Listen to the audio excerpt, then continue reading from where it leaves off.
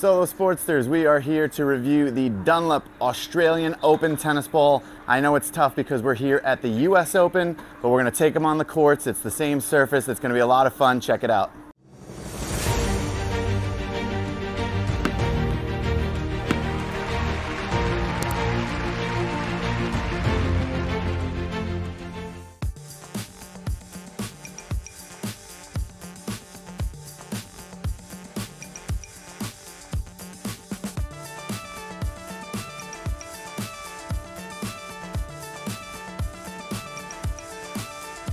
Dunlop Australian Open Extra Duty is aptly named as the official ball of the first Grand Slam tournament of the year. This ball comes in a vibrant and sleek all-blue tube, which is available as a 3-ball or 4-ball can and in bulk cases as well.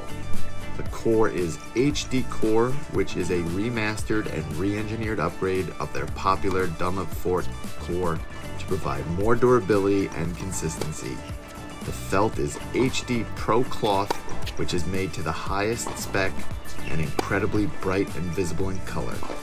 Dunlop has been perfecting their recipe as one of the first manufacturers since 1909.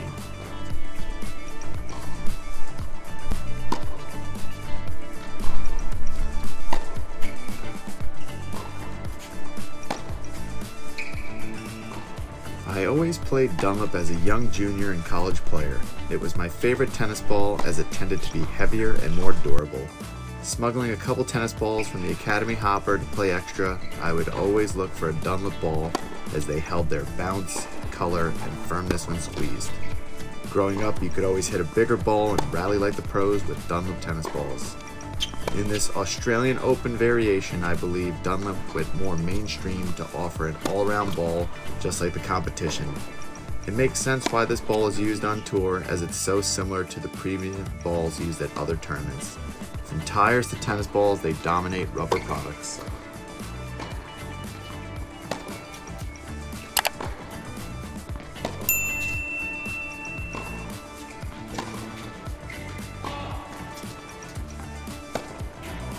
Overall, I'm quite fond of the Dunlop Australian Open tennis ball.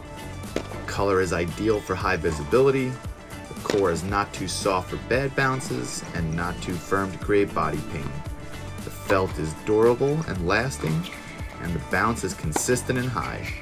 This is Dunlop's premium ball, so I expected quality from this longtime rubber and tennis ball connoisseur, which is reflected in the scores in the Solo Sports review. Several pro players jab at the product for producing slower rallies, but I'm sure for the majority of non-pro players, this is an absolute plus to have longer rallies and superior point production. The ball is certainly indestructible and lasts a long time, but I feel it fluffs a touch after a while.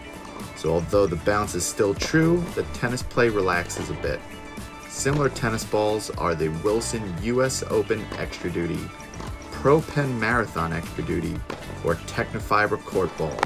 If you want a serious workout, long rally, and not break the bank, then the Dunlop AO ball should be at the top of your list.